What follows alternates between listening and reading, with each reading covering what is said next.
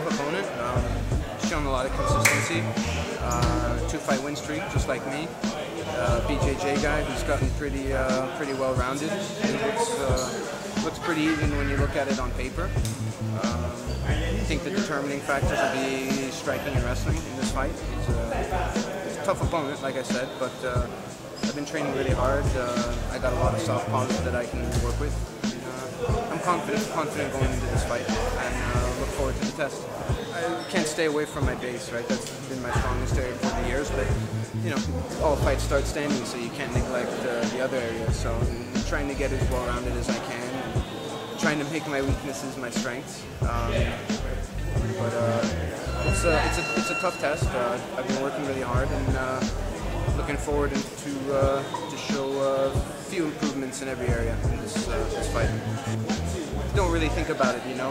My last fight was on the main card, and I got a win. Now I'm on the undercard, so I really don't know. I really have no idea where the UFC puts me or where I stand. But the only thing that matters right now is getting a win here. Dos Anjos, tough opponent, so I would think inside the top 10. But you never really know. It's good as your last fight, and people have to want to see your fight. So we'll see. I'm just worried about getting a win here. Does that bother you sometimes that you've been on main card before and then you're in the prelims? Is that, or do you just take it as any other fight or any other position on the card basically?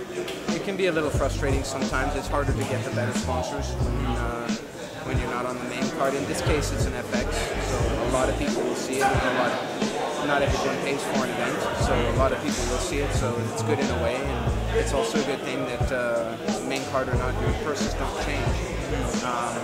But there might be some subjection to who gets maybe KO of the night, fight of the night, or sub of the night. But either way, this particular time my night will be over early, so I'll grab a popcorn for the main event. I like Montreal a lot. I do most of my camps here now.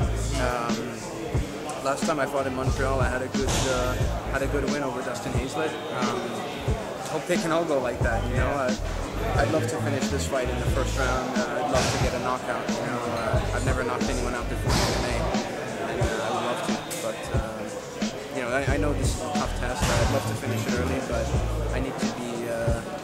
He's a tough customer, so I need to be ready for 3 rounds, which I am. What really impresses me is the fact that you're 11-4. You've been fighting professionally since 2004, and you're only 31 years old, which is kind of crazy. I mean, to think that it's working on almost 10 years that you've been here professionally. Apart from like you mentioned before about how the title, and you don't always think that. What really motivates you and motivates your career going forward? Getting better.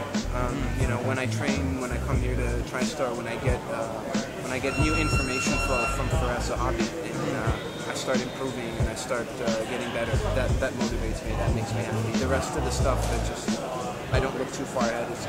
Anything can happen in the sport. I just look at it one at a time. But getting better motivates me.